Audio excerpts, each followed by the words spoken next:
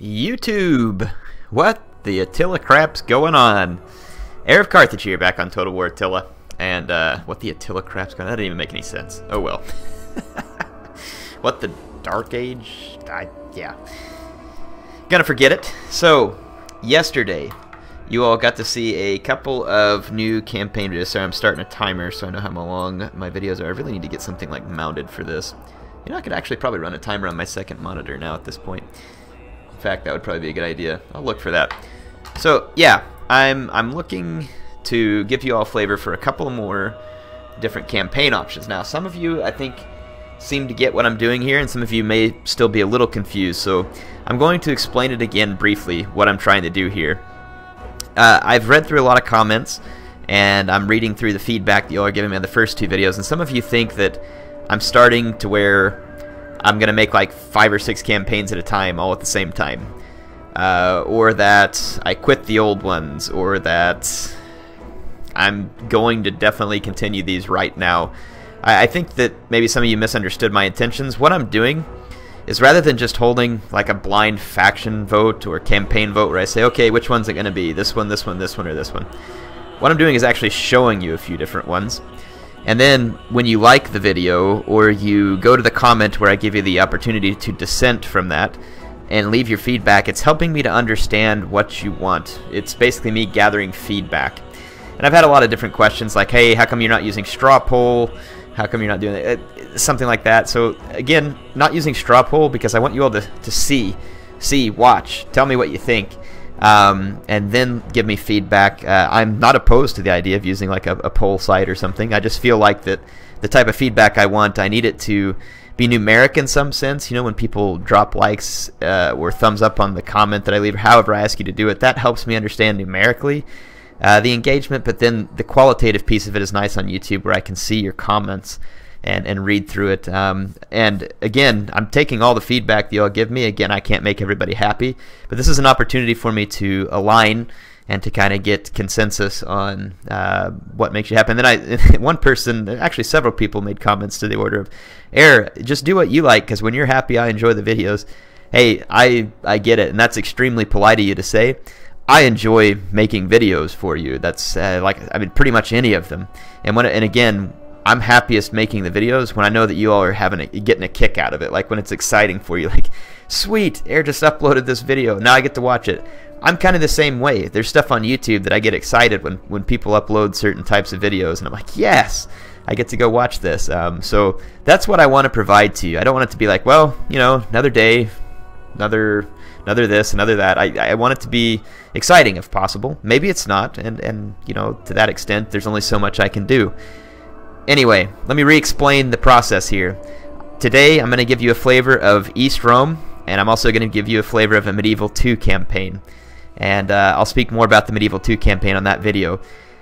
Let me re-explain why East Rome, why not West Rome. I'm waiting for all the patches and everything else to be done.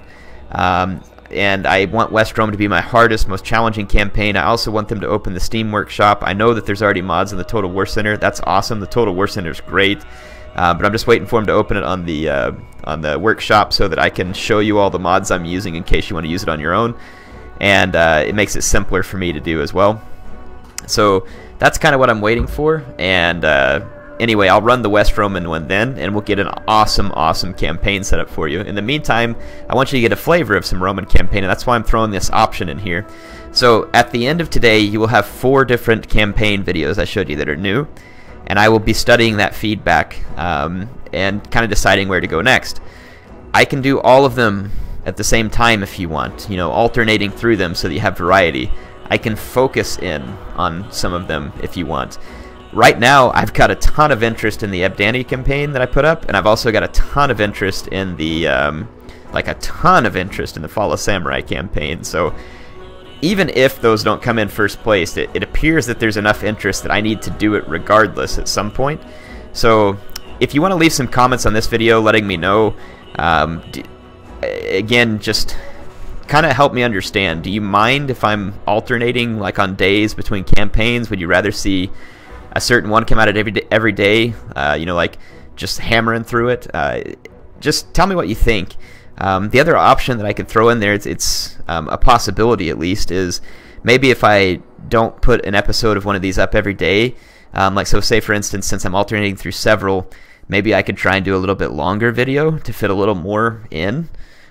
Maybe fewer videos, but more for you to watch. When I say fewer, you know, like rather than doing a 30-minute episode every day, you know, what if I had an hour-long episode every couple days or something like that? So I mean, just, again, I don't know what all I can provide you. I'm just trying to throw some ideas out there and see what you all are interested in. So appreciate your feedback. It's a lot of talking. So again, if you like this idea, if you want to see me continue the East Romans, please like the video. I'm not trying to have you like whore out likes for me here. It's just a way for me to quantify this. Liking the video makes sense, right? If you like this, just like this video. I'm not going to be asking you for likes on every video because I know some people don't like that, and that's fine. Not that I'm saying I have something against YouTubers who ask for likes or subscriptions either. It doesn't bother me. If I want to, I will. If I don't, I won't. It's not going to bother me if they ask me. But again, I do that just because, I don't know, it's just not me. I guess I don't go around asking for it. But I'll leave a comment that says, if you would prefer to see me do something different, thumbs up this comment, and leave your ideas on what you would want different. So that's what we're going to do. East Rome, let's jump into it. I'm going to put it on very hard. Economic Powerhouse is our faction trait, so we get +5 interest on the treasury at the end of the turn, and we get +50% to trade tariffs, which is very nice. So yeah, let's kick it off. Pretty darn excited to play as the East Romans. The Sassanids and the East Romans are probably my favorite factions in the game. I don't really know why, they just are. But there's a lot of fun factions in the game, to be honest. I really like the Burgundians. I like the Franks. I like a lot of factions.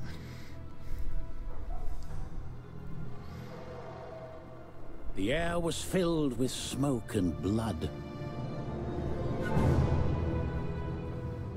The Roman Empire was divided. From the shores of the Danube to the sands of Egypt and Arabia, the Eastern Empire sprawled.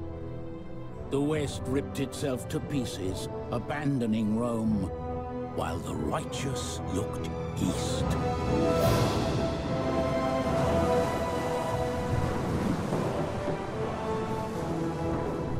The sun rose on Constantinople,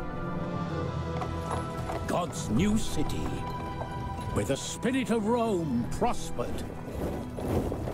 Her people grew rich and powerful, paying neighboring kings to do their will.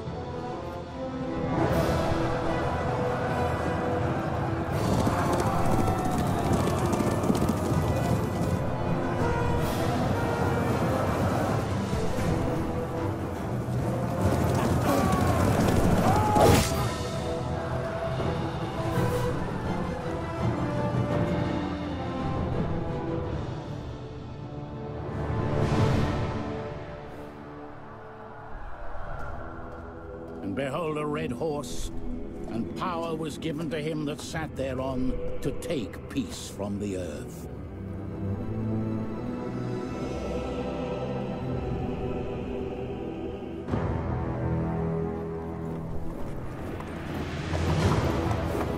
Romans of the Eastern Empire, those architects of a new age and forgers of a new empire to light the world. They made ready for war.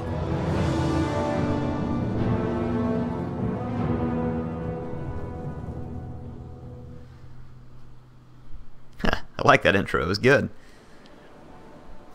The late Emperor Theodosius decreed that Rome be divided, entrusting you with the bountiful East.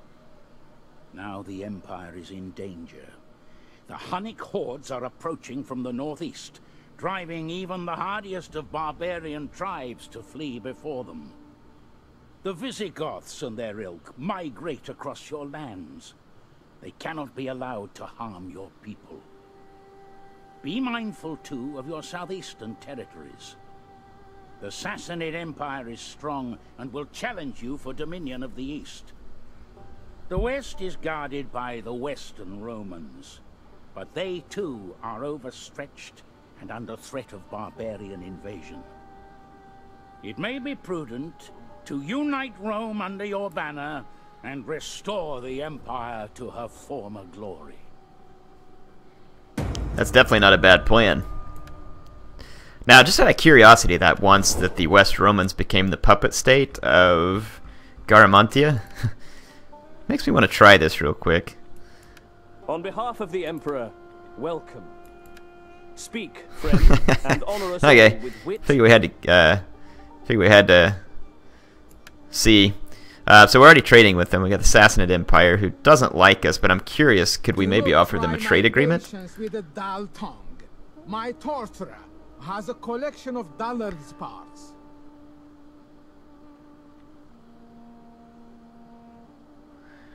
Says I'm not exporting dye. So they're not real interested in the trade agreement. That's okay. Just curious. Let's see what else we have. Maurians way off over here. Let's just see what. Am I always to be disturbed by? See if there's anybody else we can trade with. What else we got here? Garamantians. These guys are pretty untrustworthy. Let's see. The Franks? Welcome. Speak. Come on. No. Doesn't look like anybody's interested in the moment at trading with us. That's okay. Not a big deal. Just curious to see if we could get any easy money. I don't feel like offering them anything in particular. I am going to change the battle difficulty to balance it, so I'm going to put it on normal, and if it's too easy, we can change it later. I do have the campaign difficulty on very hard. So let's see. There we go. Okay, let's kind of take a look at things, see how we're doing. Monetarily speaking, we're turning a decent amount of money on each turn. Let's kind of take a look at the overview and get acquainted with our provinces.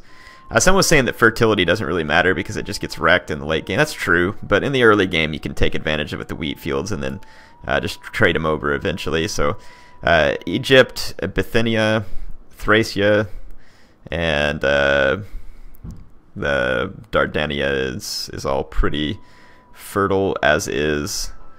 Wow, this one's very fertile. I thought that it was pretty dry in modern day Crete.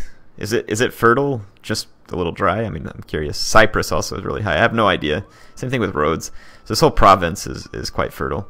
And then we share a border here with the Sassanids, and these two areas are quite fertile as well. So I would probably focus some food there for now, and then we can switch over. Let's take a look at our armies. We're going to need to get at least one strong army in this vicinity, and probably one strong army in this vicinity. So I may keep some of the smaller ones around just for keeping away smaller factions, but we definitely need to focus on that, I think. Let's take a look at public order. So we don't have any low public order, but we don't necessarily have particularly good public order. And then let's take a look at religion. So it looks like pretty well majority Greek Christian, except for down here in Egypt we have Greek Christian, Arian Christian, Greco-Roman paganism as well. And then out here we've got Peritoneum, we've got, let's see, Greco-Roman paganism is highest, and then you got Greek Christian and others. So gonna be some mix of religion going on here, but it shouldn't be too bad for us to handle. Interesting. Okay. Alright, let's pop out of this map here and kind of start to focus on some of our armies, and then we'll worry about building. Well, actually, let's take a look at our settlement scroll first. Bithynia is a fertile province, but is actually importing food. So we'd probably want to turn that around. Let's just take a look at public order here too. So I think public order in these places are happy but headed downward. That's correct. So happy but headed downward, happy headed upward. So that's good to know. So yeah, let's just take a look at every region and just kind of see if there's any easy go-gets that we can do. The little church thing here is probably good. We need to have a little public order and spread the Greek Christianity. That'll definitely help. It's our sanitation here that's not all that great, so it would make sense to build a sanitation structure here. We don't have a ton of food either, so we need to keep an eye on that. We'll build this waterworks. So there we go. Spend a little money on that. Let's take a look at some other major provinces. So we got Asia here, which is the same thing. A little bit of a sanitation issue. Jetty Forum. So again, let's go ahead and drop a waterworks in here. That'll probably help turn around a little bit of the public order. Bithynia, it's the same issue again here. So let's get some of this squalor handled to start off with. Yeah, it adds 2 sanitation to all regions in the province. This will actually take up quite a bit of my money, and in fact, I think I'm going to wait and spend a little money on this army here, I think, which is actually, that one's retraining. We've got this army here in Constantinople that's healthy. We're going to need to get some, like I said, at least one strong... Sorry, I bumped my microphone again, so... We got Limitani border guards and cohorts. We're probably going to need some upgraded military troops pretty quickly. We could quickly get to Protectores Domestici here, which would be very nice.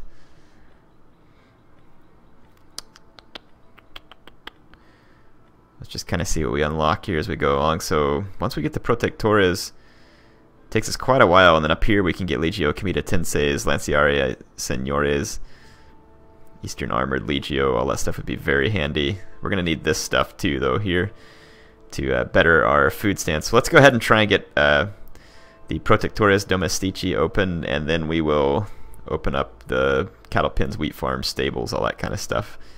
So I think that'll be my ticket here. Let's see what we can build right now in the different provinces from a recruitment standpoint.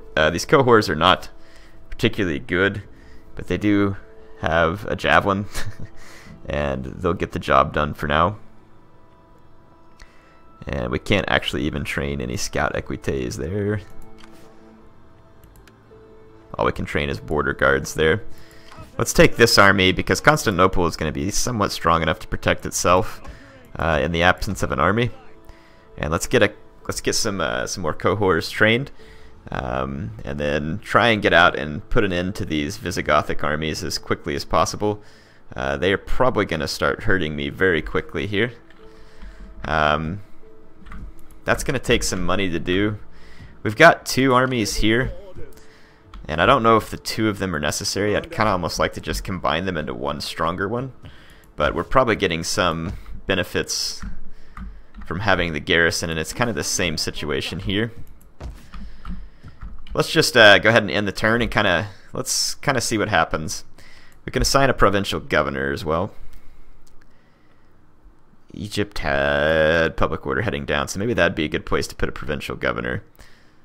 Let's see, so... Looks like all my generals are from other patricians, so I might just go ahead and put my... I wonder how many governors we can assign right now. Was it Thracia? I'm going to put him in Thracia because that's the where the capital's at. May not be where I need one the most, but can I not put him in Thracia? I don't know. Yeah, he is in Thracia. I'm like, what just happened? And let's put this guy in Egypt. Okay. So, and we can probably assign more provincial governors, but I'm not going to at the moment. Let's see what we can do here. So we can boost our Greek influence, which we won't need in this province. Get extra tax rate, food production and growth going up. Could be handy because we still have to develop several building slots here, so that could potentially be handy. And plus 4 public order bonus due to the presence of Greek Christianity. The public order here seems okay-ish as it is, so let's go with the food production and growth. And then in Egypt, I think that we probably also want the food production and growth here. There's not as much Greek Christian influence. Well, I don't know though. Let's try it and just see how much of a boost we get, and if we want, we can switch it back. So there we go. Let's end the turn. I'm not going to assign a governor at the moment. I don't want to give a ton of influence to the other factions for free here. So the West Romans are being attacked by the Abdanians, and the real question is, should we just abandon the West Romans? It breaks our alliance with them. What are they going to do? Come to war with us? Do I want to get myself in wars with all these other people? That's a good question. Because I'm going to want to take their land anyway, so it's not like I probably really need to be wildly aligned with them, but they could prove helpful. Let's stay with our allies for the moment.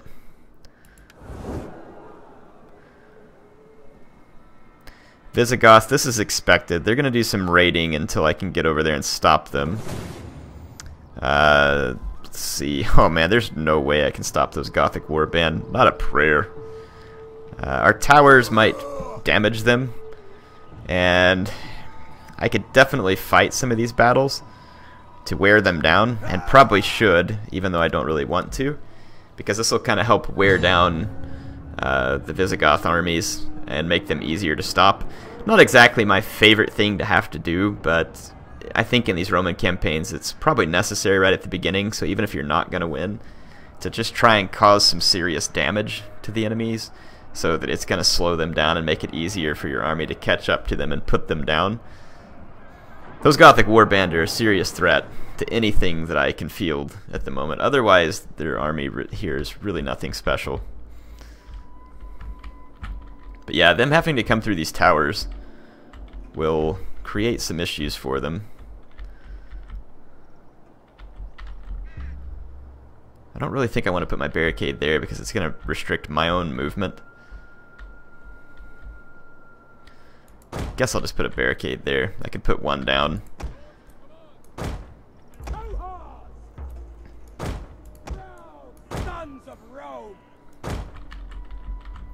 We are not going to be able to defend well against what's going to happen here. Let's see. The AI has their cavalry over here. They would probably end up leaving those archers behind. I'm going to put my cav over here and just see if I can get in behind and kill a bunch of archers. Let's go ahead and start the battle. AI is probably going to come at me from as many directions as they can, which is going to be problematic. But like I said, my towers will probably do some pretty fair damage to all these troops. Are they just going to send their cavalry after me? Let's go hide our cavalry, see if we can get them to ignore it.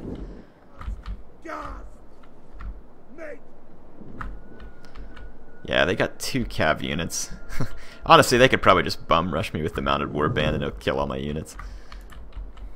I wonder if I can kind of try to defend myself here. I don't think I'll be able to because I've got to depend on exploratores for one of my flanks.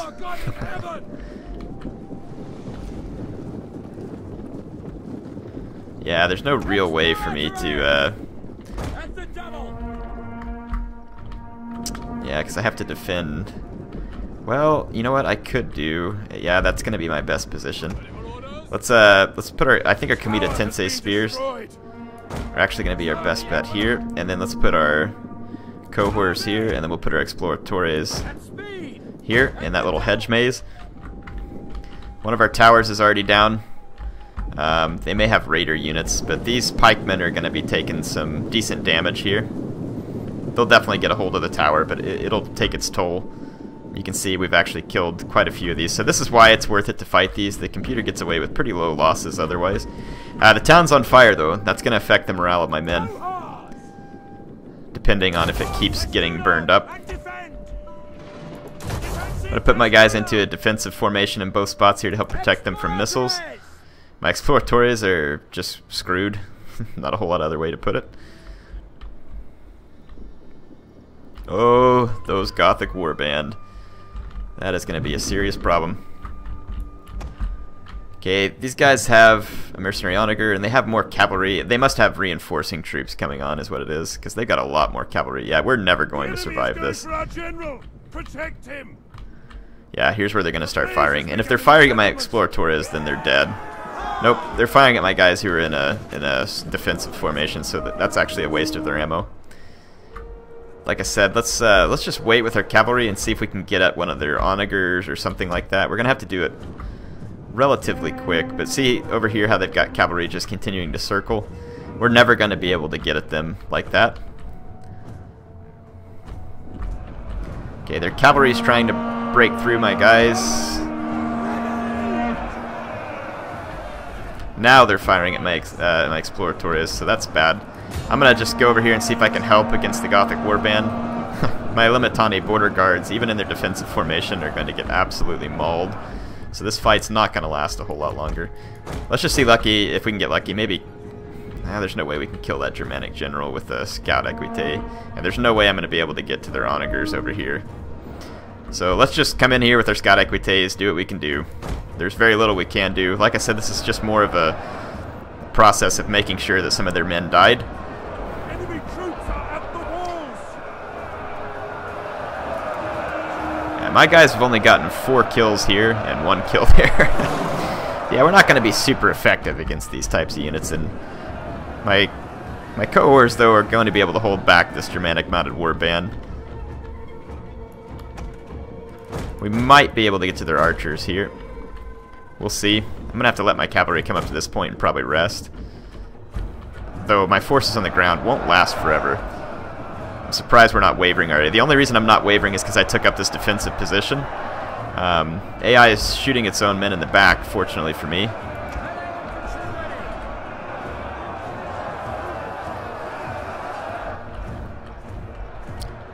Yeah, let's see what they got going on here. So they'll actually be killing a few of their own men here. I'm not really getting a whole lot of kills, but like I said, the archer shots into their own men ought to actually take a small toll. And it is. They're losing more men than what I've killed. Their general looks like he wants to commit to this fight, so I might actually be able to get in here and get those archers. Let's try it. And if we can kill those archers, that'd be, like I said, just whatever little bit we can get each time is going to be what we want. These pikemen are going to be almost as crappy as my cohorts.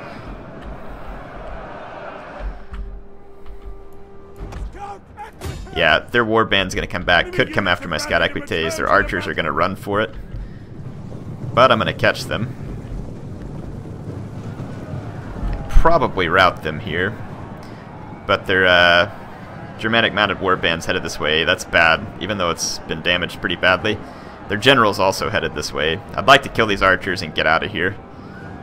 They're already wavering, but now that the charge is over, we'll see. Let's kind of take a look up at the close-up combat. My scout equités here, going after their archers. We have routed them, so let's get out of here for a minute. Yes, go ahead and turn around. Let's check out my cohorts. So here's my cohorts here defending against the enemy pikemen, and then over here is my general, which is I think a committed Tensei's spears, along with some exploratores also trying to fight off a big wave of pikemen there. They will lose. I'm completely outnumbered. Their archers came back from routing, but I mean we basically got rid of a unit of archers there. It was a handy result. They got a whole nother unit of mounted warband coming in. Let's just go ahead and charge their general real quick. We're going to get killed here, most likely. Not a whole lot of other units over here we're going to be able to really get. Let's go ahead and pull away from the general.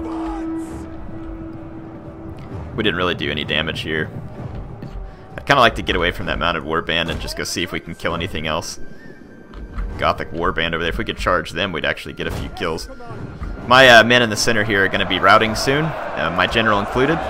So, like I said, even in their defensive formation, they're absolutely no match for the offensive power of all these Gothic warbands. Some of them just standing back here taunting, letting me know how decapitated my men are going to be going home tonight.